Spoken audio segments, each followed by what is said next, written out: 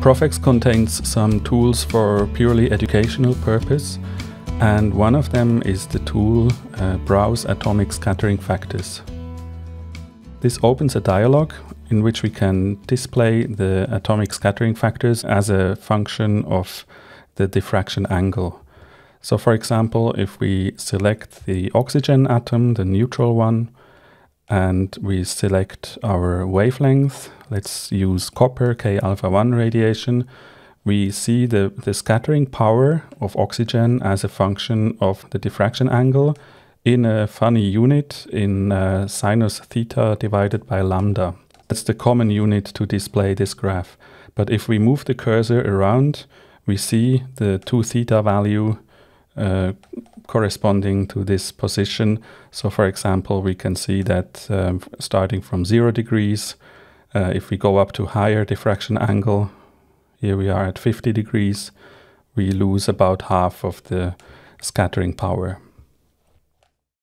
Now if we select another one, if we hold Control and select the oxygen ion, the O-2, we can compare the two scattering factors. And now we can see that above around 60 degrees and higher, we cannot distinguish oxygen neutral from the oxygen ion anymore. They have the same scattering power.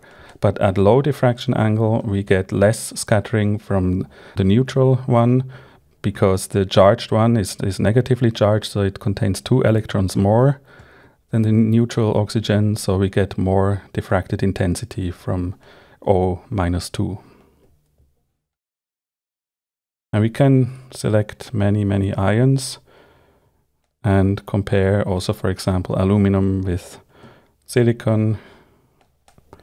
Now this is the opposite. They start at the same scattering power because they contain the same number of electrons, but towards higher angles we see a tiny difference in the scattering power.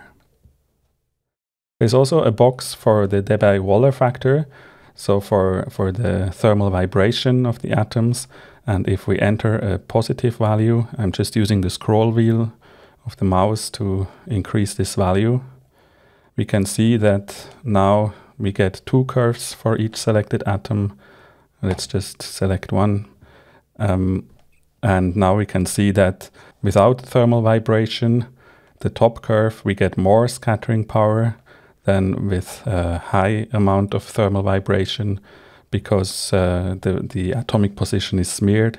We get more interference among the scattered waves, so more attenuation of the scattered radiation. And with this button, we can reset the Debye-Waller factor back to 0. And down here, we have a few export possibilities. Here we can export these curves as a CSV value, as a text file, and import it in other software if we want to use these graphs in some other sort of figures.